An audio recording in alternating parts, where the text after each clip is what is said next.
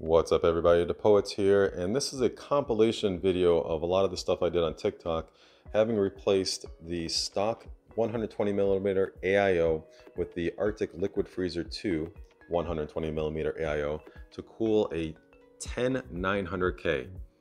Spoilers, it's amazing. There is a workaround for some of the issues that I had, and you'll see that in the video. I hope you enjoy, and let me know if you have any questions. Just because we have an $899 distro case 350p by Thermaltake doesn't mean that I was done with the HP OMEN 30L, a $3,099 pre-built PC. Its 10900K was being cooled by a 120mm AIO, which did okay for gaming and didn't really get up to snuff when it came to video editing. I reached out to Arctic to see if they were up for the challenge, if their 120mm Liquid Freezer 2 AIO could cool a 10900K better than what HP OMEN included in this really impressive system overall. Just these two little screws held it in here, and it was on like a tray, very easy to remove. Once I remove the pump, I'm gonna have to see if I can take off the actual back of the case or if I have to remove the entire motherboard. So stay tuned. What does cable management look like on a $3,099 pre-built PC? The HP OMEN 30L, and its first good job that I saw was this back panel. It only took this little screw to take it off. Very good job. I love that. One of the first things I saw was all of the overspray. Look at all that overspray. That's pretty crazy. It's kind of like all over the place. Next, they didn't have much room to work with. Like, this is my fingernail, and look how much depth is actually there or not there. Like, that's pretty crazy. And so they're able to wrap that around. All right, good stuff. Tie it up there, good stuff. Thin cords is what they need for this. This actually feels really cool. They could have probably done something a little bit better with this area here. But overall, with the little tiny space that they had to work with, they get an A for effort. I will give them that much.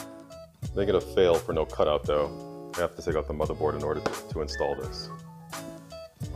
You know what's awesome about this pre-built PC, HP OMEN 30L? Some of the screws that I have over here, and all of these screws, this whole system is basically taken apart. They're all the same screws. Even the brackets right here, same screws. The only difference was this little Wi-Fi 6 adapter, really tiny screw for that little tiny hole. Other than that, they're like, you know what, let's save money. All the same size screws for everything. That is awesome. Great news, everybody. We're stuck. Literally, HP glued this frickin' thing on here. I need to put the Liquid Freezer 2 by Arctic, yay Arctic, on here. This thing is nice. Let's unbox it. Look at this bad boy. That's beefy. Personally, I think Arctic is one of the most stylish AIOs around. No RGB, looks like a Batmobile, has a little fan on there to help cool VRMs. Have you seen the VRMs on this thing? And I need to pry this thing off in order to put the backplate on. Nope, that didn't work. So I was able to rip this off. Lots of fun. This is the backplate to this, and now this is the new backplate from Arctic. These are the Arctic standoffs, so it's very simple. Just put on the backplate and screw those in. i9-10900K, by the way. Now to install the brackets on the bottom of this Arctic Liquid Freezer 2. And not forget to take the plastic off. Some MX4, because this is what I had on here before, and I want to make sure it's all the same.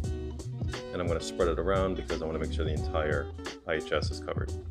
That's why these spatulas exist, people. So you don't leave room to chance. There you go, Verge style. Here we go. Oh, one-handed. Oh, it's a little tough. Oh, oh, fail. There we go. Shiny. I have to say that the Arctic Liquid Freezer 2 120mm AIO fits like a glove, at least on the motherboard. We'll see if we can get this part in the case. All 4 points are screwed in. Make sure you do that in a crisscross formation. And now, this is the old AIO. Just need to take off this sliding bracket. Looks like just regular screws right there for fans. And put it on the AIO here. Very easy. So we now have the Arctic Liquid Freezer 2 120mm AIO on the HP OMEN 30L's motherboard and the bracket that then also goes on the radiator. So now, to make sure it all fits. And just like that, it fits, with only 2 screws left over. Oh wait, one goes to the side panel. So 1 screw left over. Yeah, it happens. Next step is just to put the RAM back in, the GPU, and close everything up. Turn it on, hopefully it turns on, and then start benchmarking to compare it against what the previous AIO did. And see if a 120mm Arctic AIO, the Liquid Freezer 2, will keep this 10900K nice and cool. Or is it going to burn up and die? No idea. But either way, thank you to Arctic for this 120mm AIO review unit and stepping up to the challenge. We may need an effing chat, people. In the interest of time, everything has been diagnosed, everything is plugged in correctly, everything looks great. But I think when I ripped off this annoying backplate, something may have cracked in the motherboard, and this was hard to get off, even like moving slow and everything and still like ripping it off. So I may have destroyed the motherboard. Yeah. This is what it does. And you know me, I've been thoroughly diagnosing everything. All the RAM works in other PCs, GPU works in other PCs, the processor works. So what I am going to do is disassemble the Arctic Liquid Freezer 2, and as long as there's full contact, then I know that the motherboard's broken. There's nice full contact, so yep, the motherboard is cracked in the back. Effin' chat. So boys and girls, ladies and gentlemen, I got it working. But you're not gonna like it. Let's recap. HP OMEN i9-10900K prebuilt CPU, PC, 10 cores, 20 threads. Temperatures would be kind of redlining when gaming, but perfectly fine. Barely thermal throttling, but some. Video editing, all kinds of redlining and all kinds of thermal throttling.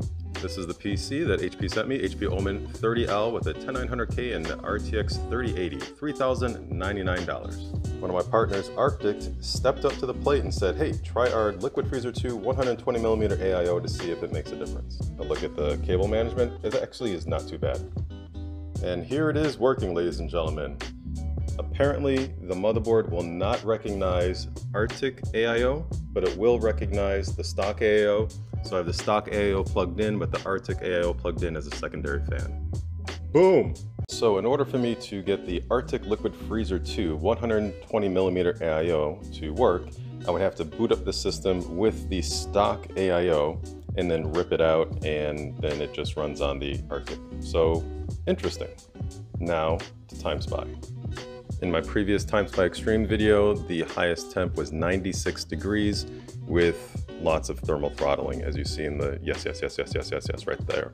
So let's take a look. This is so ridiculous. And we're now running. This is HP's OMEN 27i monitor, and I absolutely love it. So far this 30L is whisper quiet while this is running. 10900K and an RTX 3080. We're at the CPU stress test and it's whisper quiet. The audio level is barely noticeable now.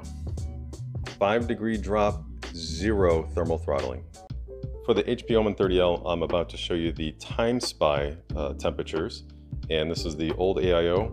The Arctic Liquid Freezer 2 is stuck in there. Very, very interesting. With the stock 120mm AIO, the maximum temperature was 91 degrees Celsius.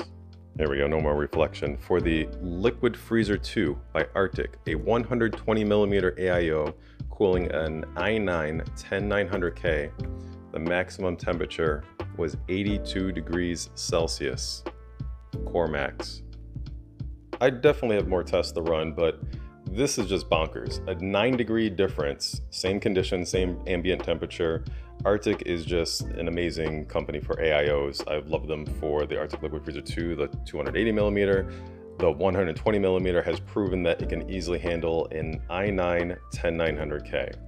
What's happening, everybody? The Poets here. So these videos I did tonight, I hope that puts to rest the whole your PC is going to burn because you have a 120mm AIO. It goes with any type of air cooler as well. There's some good ones, there's some bad ones. Arctic, as I've been saying many times, and I've proven in previous videos for different models, this model in particular, a 120mm AIO by Arctic, can cool a 10900K. Very hot processor. It's running all the gaming benchmarks, zero thermal throttling, and temps are dropping by like 9-10 degrees Celsius compared to the stock AIO. So there's just different qualities. So overall, HP, you've been awesome. Thank you so much for this HP OMEN 30L review unit. The 27i, this monitor is amazing. Arctic is just one of the best partners around as well, just always supplying gear whenever I ask. So thank you guys, and let me know in the comments if you have any questions on all this. Final video on the HP OMEN 30L with an Arctic Liquid Freezer 2 120mm AIO installed in it to cool an i9-10900K. It's been spectacular. In order to work around the BIOS issue, it cannot be plugged into the main pump header right there. It has to be plugged into the secondary one. So when you reboot the PC, it's going to give you a prompt and you just hit enter. Say yes, there's no cooler, and it's fine. The scores have been wonderful. Zero thermal throttling while going through all these benchmarks constantly. Top 95 percentile of all results. I love the temperatures as well. The max has been 90, and I've struggled to try to even hit 90. The glass was on, by the way, and it's been entirely quiet. Every single benchmark for gaming, entirely quiet. So this has been a great setup. I hope this has been a helpful compilation, and let me know in the comments if you guys have questions.